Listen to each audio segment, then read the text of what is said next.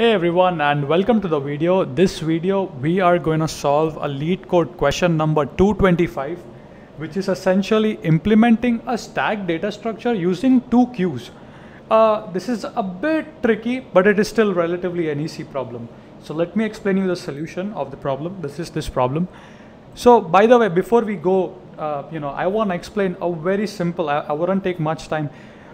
Queue is essentially first in, first out. Order is maintained. A person standing in an ATM line, right? The first person goes first, the last one goes last.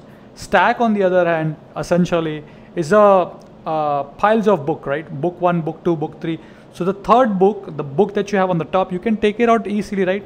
So last in, first out, okay? So now we want to implement a stack using two queues. How do we do that? Well, so here is how we do that. So we'll have two queues here, Q1 and Q2, and I'm gonna visually representatively gonna show you how this works, okay? When you insert items, you're gonna insert item into the Q1. So first of all, you're gonna insert 1, right? So we'll color this item, right? Now, as soon as you insert this, what you're gonna do is you're gonna ask yourself a question: is Q2 empty? For this situation, it is empty, right? Yes, it is empty. And then you're gonna swap the names of the queue. So now this becomes Q2, this becomes Q1. I have the code, I'll show you, okay? Don't worry. Now we want to insert 2 into that, right? We always insert into Q1, right? So we're going to insert 2. Then we're going to ask ourselves a question: is Q2 empty? No, it is not empty. Okay, so then dequeue the queue and bring it over here. And at the end, once you're done that, swap the queue names. Okay, now it's interesting, okay? So now we want to insert 3. So we insert 3. Right? So now what do? We ask ourselves our question, okay, is this queue empty? No, it is not empty. So the first element will come from the queue is 2. This goes here, right? Let's change the color. Then it will be this element, right? Right? So now this becomes your that. Now again you play the game of hide and seek, right? You essentially change the names, right? Now when you need to pop from the stack, this is the pop, right? This is what was entered last, right? Last in, first out, right? You see how the algorithm works? All right. So now once you have a visual representation, let's see the code. Code is easy. Once you have the visual representation, it's easy.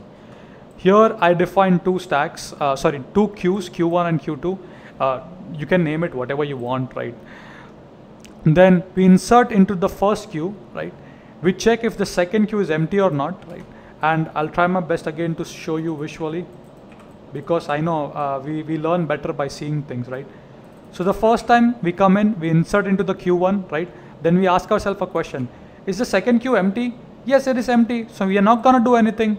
So then we're gonna swap the queue names, and then we're gonna increment the counter by 1, which means Q1 becomes Q2 and Q2 becomes Q1, right? So this happened. Now next time I want to insert 2. Okay, so we always insert always insert into Q1 or insert Q. So we're gonna insert here, right? Now while self.shuffle queue is empty, this is my shuffle queue, right? So I'm asking, hey, is this empty? No, it is not empty. So self.insert queue dot put. So I'm gonna put here, right? Self.shuffle queue dot get. So I'm gonna take this and I'm gonna put it here, right? And then I'm gonna shuffle the queue back, the names. So this becomes my Q2, this becomes my Q1. So at any time if I wanna pop, this is my pop element, right? The upper item in the stack, right? So you got the idea, right? How it's working, right? So this is essentially a push item. The pop item is again relatively easy, because now you wanna pop from this one, right? That's my pop queue, right? So I'm doing that.